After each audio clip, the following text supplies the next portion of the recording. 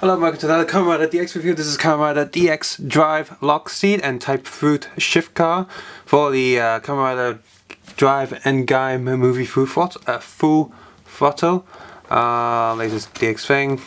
Oops, surprise things do there. So yeah. Crappy box shape and waste of space and all that, so Bandai!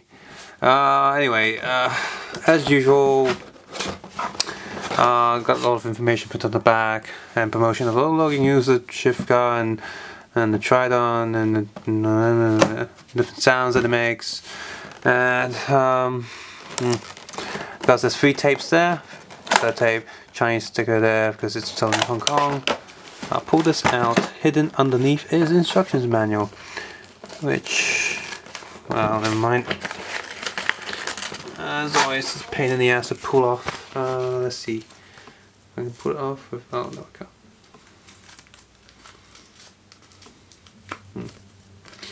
Oh well. Unfold it so you can have a quick look. 5, 4, 3, 2, 1.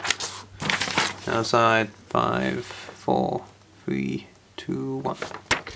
So yeah, it'll do different logos on there, on the driver. But who cares about that? Because I don't have the driver. I don't want it because it's, well, me, I personally think it's crap. So I bought this pretty much for the LockSeed, but we will take a quick look at the shift car because shift carness, I guess. And of course the LockSeed did have a little plastic tag in it, and this time it's just a white tag, so oh, down you go. Zoom, focus. So yeah, the wheels are pretty good. It does roll around really well. There's a fruit car, got the Gaim orange thing going on. It's Type Fruit is pretty, yeah, it should have just been Type Orange because really it's orange. It has a drive stick underneath. Would it make more sense to have a Gaim sticker there, but nope. And just like all shift cars have this, you know, you just be like, just flip, insert, and then, you know, it'll pull up. Like, you know, you go Type Fruit and all that stuff. There's a video. There's many videos online demonstrating the sounds of that, so just go ahead and watch those. But the wheel sounds pretty good. Unlike also cars, I can't seem to turn it too well. Like I know old like die-cast cars and stuff, I can go ooh quite well, but not this one. It's a bit weird. Silver wheels, okay, I guess.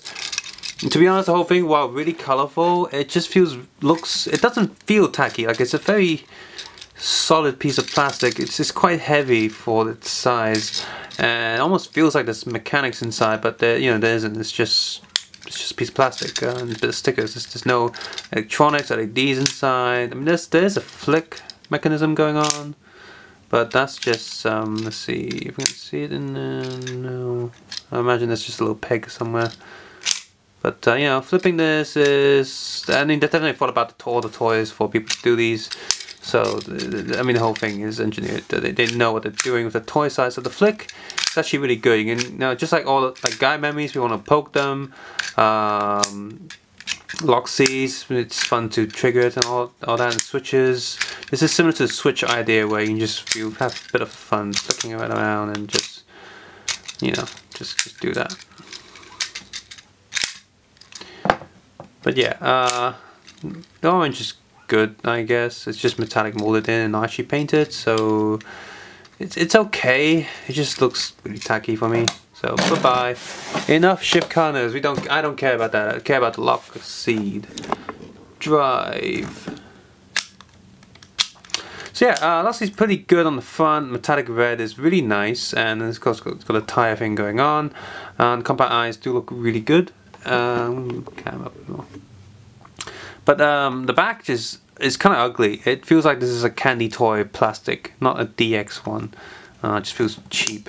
Open it up, you got the driver of course, and Type Speed, and the drive logo, and his shift cars down there. Not a weapon, which is, you'd think it'd be like Well, I guess double has like Gaim memories down there, so that kind of makes sense.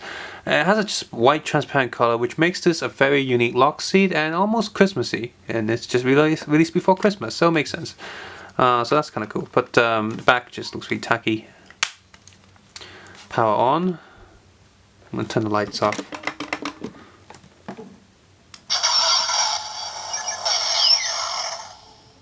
Let's do that again.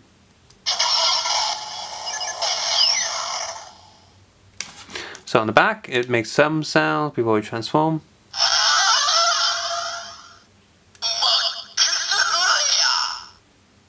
I have no idea what that says.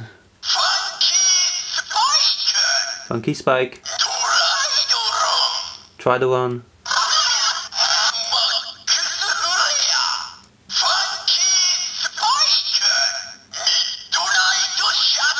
Midnight Shadow.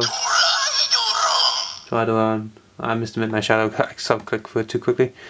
But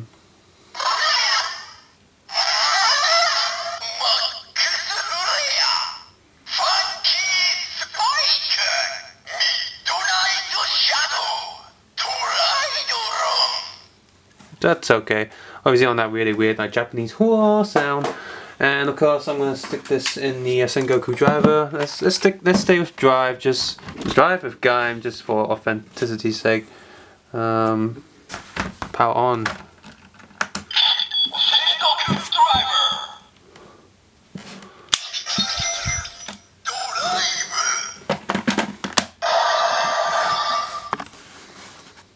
Focus. Let's zoom in. There we go.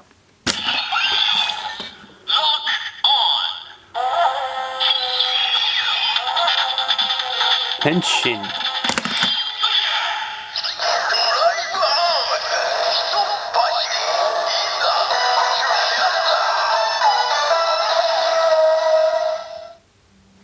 I do like that sound, combining the drive music tune with a Japanese sound.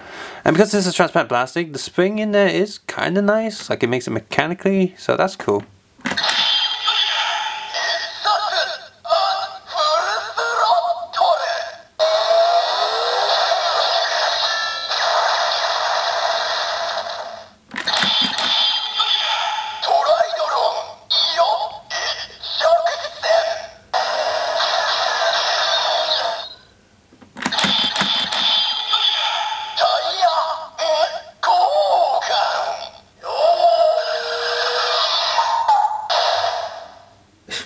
That's funny.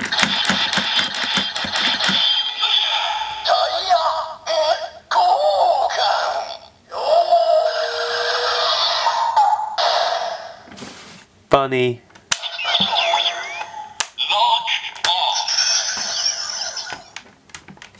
And just a quick look of it in the Genesis driver. Obviously, it's going to do the same thing.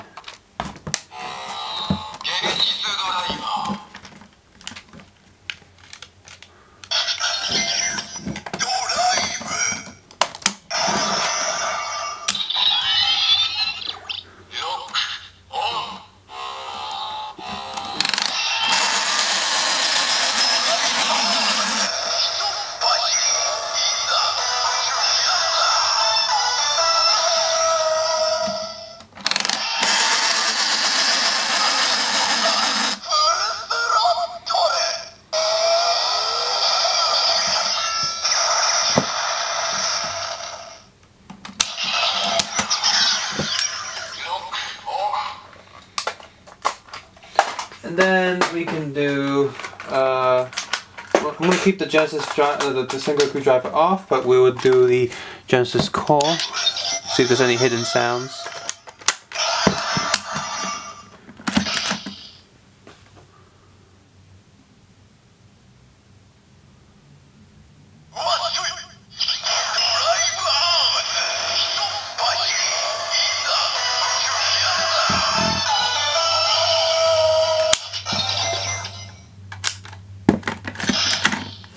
Try that one more time. Should be about now.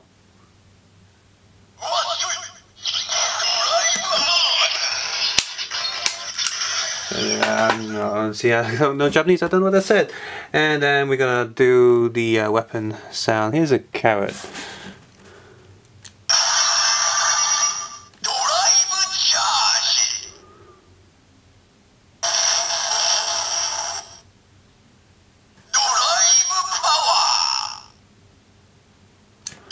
Let's do that again.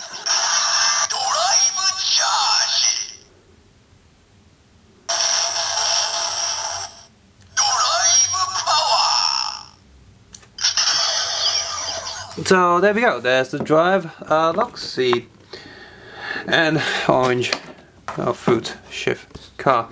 Like I said, I really don't care about the shift car, but the drive LockSeed is pretty good.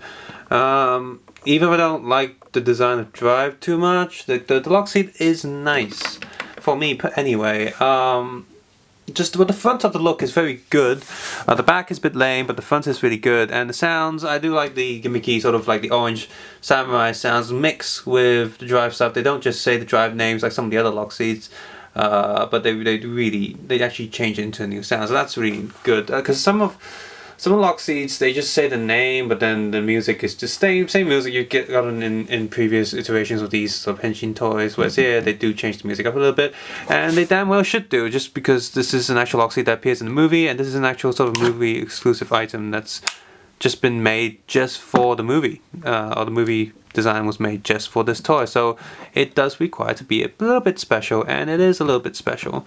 Now I don't know what to do with this shift car, so here's what I'm gonna do. I'm gonna like put the shift car back in the packaging and just sell it on without the LockSeeds, because you know, I know some people out there who don't have Sengoku drivers, who don't want LockSeeds and just want the orange shift car, so that should be alright, I think. So yeah, so cool, pretty cool LockSeed. Subscribe, suggest, and comment below, and of course take care and have a nice day. Bye.